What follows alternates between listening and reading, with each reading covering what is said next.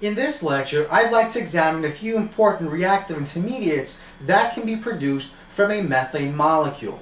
Now, reactive intermediates are simply molecules or compounds that are too unstable and reactive to exist for a very long time. So they exist for a very short time and they react with other compounds and molecules to produce new compounds. So let's look at the following methane molecule.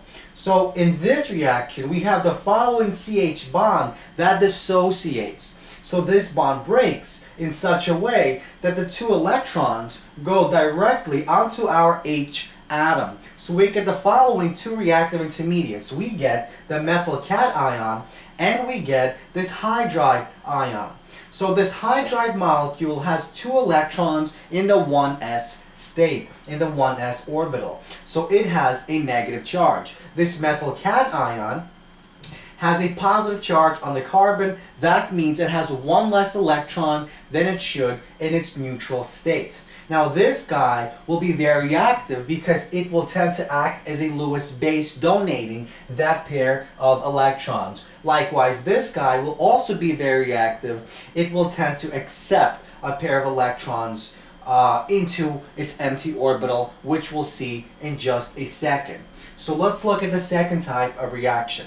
Now this methane molecule, the CH bond also dissociates, but now it dissociates in a way such that the pair of electrons go onto the carbon atom. So now we get a methyl anion and this positively charged H atom. So this guy has no electrons in the 1s orbital. So that means it will be very active and will tend to act as a Lewis acid. Now this methyl anion, since now it has a pair of electrons inside its orbital, it will tend to act as a Lewis base donating those electrons. And because it has one more electron than it should in its neutral state, it has a -1 charge.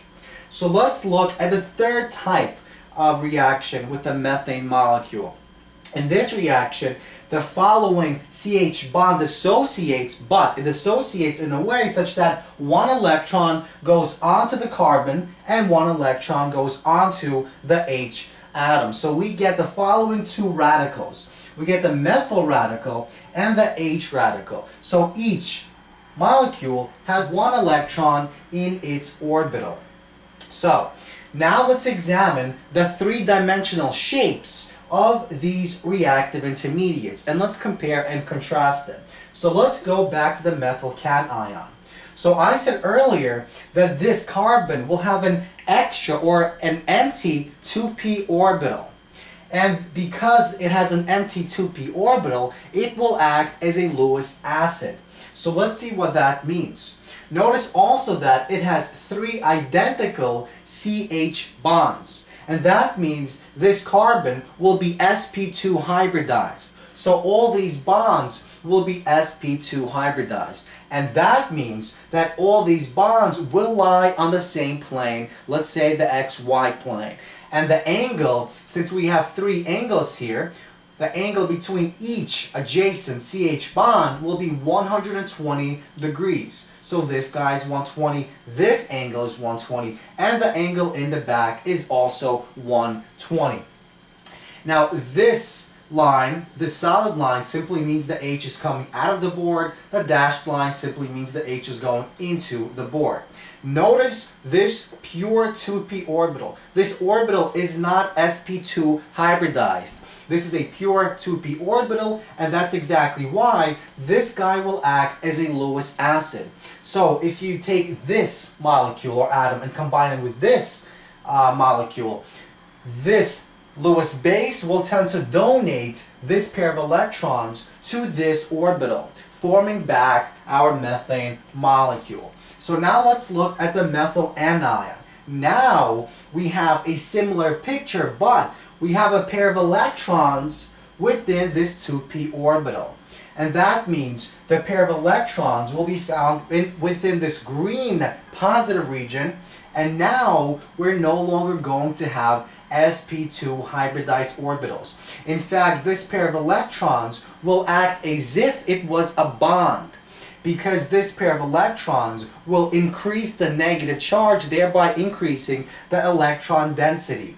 And this will make the CH bonds move downward in an umbrella-like fashion. So now our bonds are going to be very close to sp3 hybridized. So we're no longer at sp2, we're sp3 in this methyl anion molecule.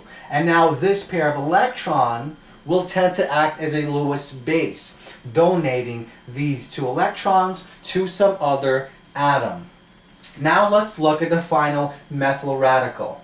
Now the methyl radical is a combination of the following two drawings. Now at one given point it's in this state, and another given point it's in this state. So it inverts from this form to this form. So it exists somewhere in between. And in fact, we can approximate that the three-dimensional picture of our methyl radical looks something like this. So it's very similar to this methyl cation. And for most purposes, we can approximate that this has the same exact three-dimensional drawing as this methyl cation. So we assume for the most part that all these bonds are sp2 hybridized. In other words, because we only have one electron and not two, that one electron does not have enough power to bend this shape as much as these two electrons bend the shape here. So they will exist between this and this guy, and an approximation somewhere in between is this drawing here. So once again, all these three molecules are very reactive. They're called reactive intermediates, and they won't persist in a stable state for a very long time. They will exist for a very short time. They will either react with these molecules to produce back our product, our reactants, or they will react with other molecules to produce other compounds.